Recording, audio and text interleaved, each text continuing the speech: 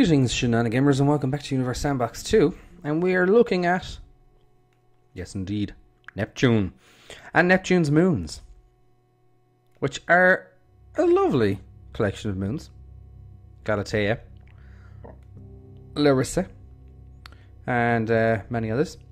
And I was going to do some shenanigans here. And we're going to try and launch something.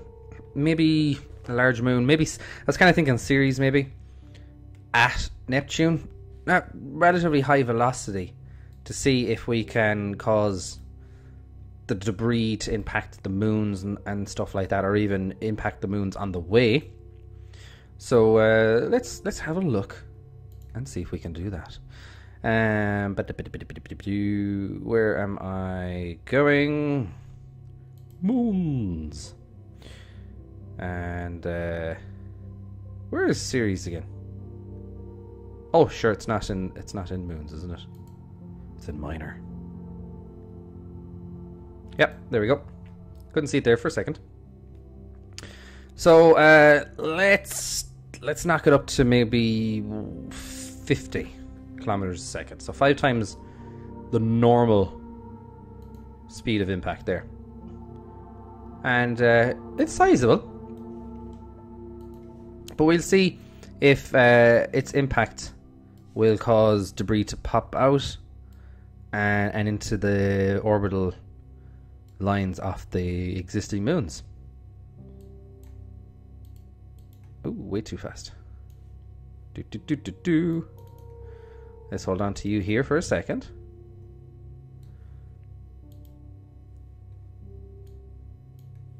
And see. Are there any moons? There's a couple coming our way.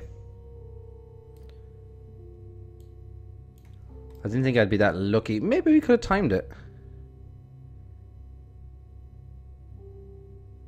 Whoosh. That was close. We've got 3 moons here. Now there mightn't be any ejecta at all.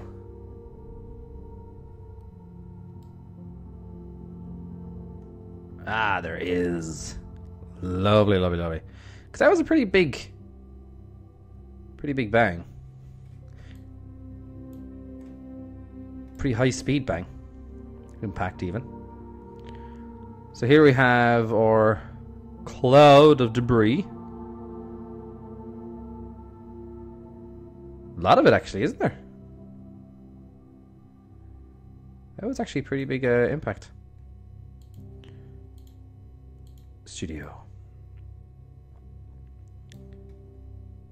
Now look at all these little lovely...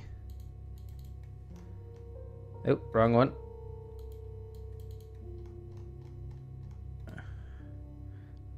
Nothing's impacting here. Maybe we should try it again.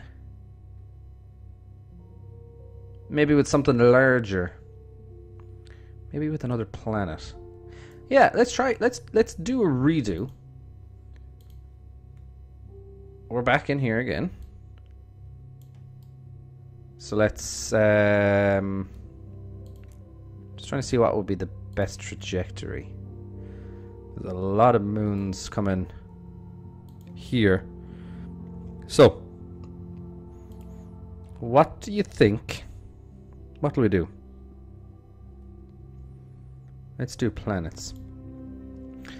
And I suppose we could, for the fun of it, we could do mass 0.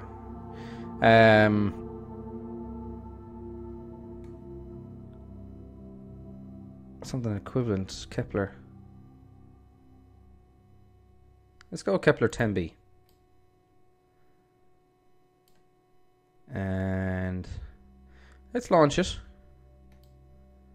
at about that speed. And maybe could do it a bit of oblique. You're pretty hot, aren't you? 3.3.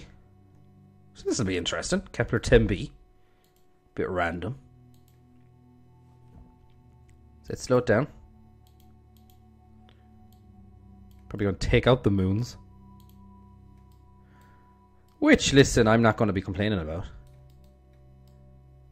Proteus. Num, just like Pac-Man.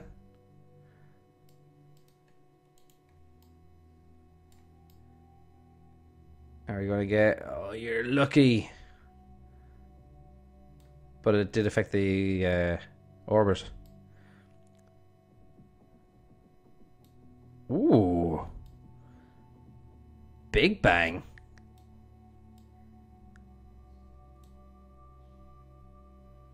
Look at that. Just hammered the orbit of Neptune there.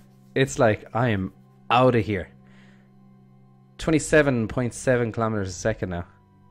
It's leaving its moons behind.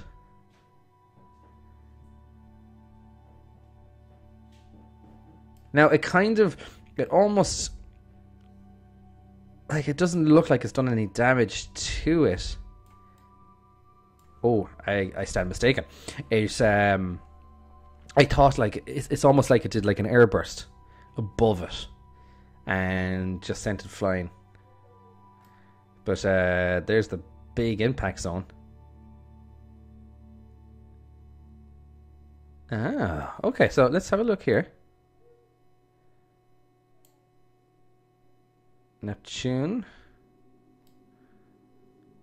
Losing a lot of its atmosphere. Lost all of its moons. Well, it didn't really lose its moons. The moons lost Neptune. That was substantial. So let's see what happens.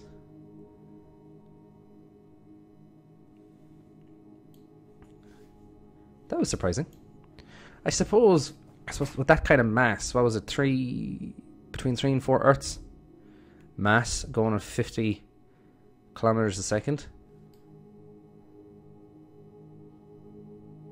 All the moons are gone. And we're still quite hot for Neptune. You can still see the mark even at this huge revolution. Let's keep going now and get that temperature down.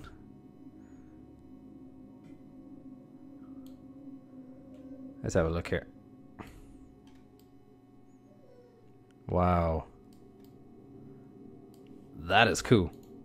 Let me just see here. Basically 4.38 masses. And yeah, that was pretty interesting. I thought when I was trying to get some debris to come across and annihilate these guys, but I'm happy enough with that. I'd go with that. I thought that was a bit interesting. I'm going to try and maybe do some more videos along this line as well. Just something a little bit different with the means to it. But anyway, I'm going to wrap it up there. Thanks for watching as always. I've been your local Shenanigamer. And don't forget, you can like, share, subscribe to support the channel, and check out the description box below on other ways you can do that too. And as always, I will see you in the next video. So take it easy and goodbye.